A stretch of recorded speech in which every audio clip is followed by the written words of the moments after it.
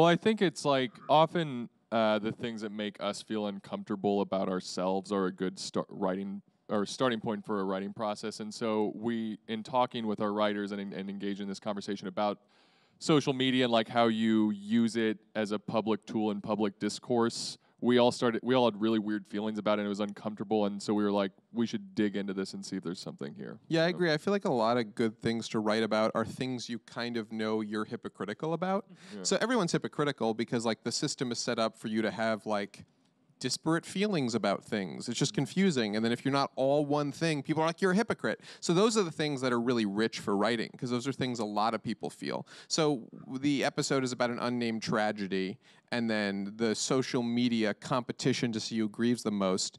And it's weird because when a horrible thing happens, a school shooting or Trump being elected, or but not political, go Trump. You know what I mean? If that's your thing. No. But if that's not your thing, don't go Trump. If that's not your thing, don't go Trump. Never go anyway, Trump. the point is, oh, you don't like him?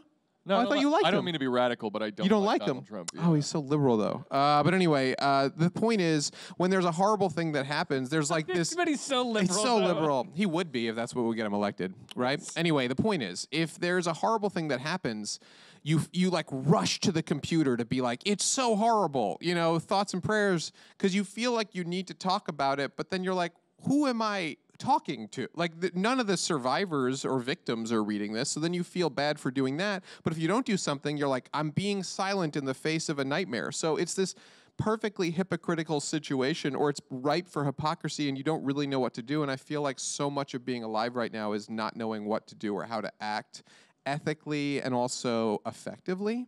And that's just rich for writing about it. And I feel like if your targets are the right thing, and essentially our targets are us and our actions, you're getting closer to nailing it than not already.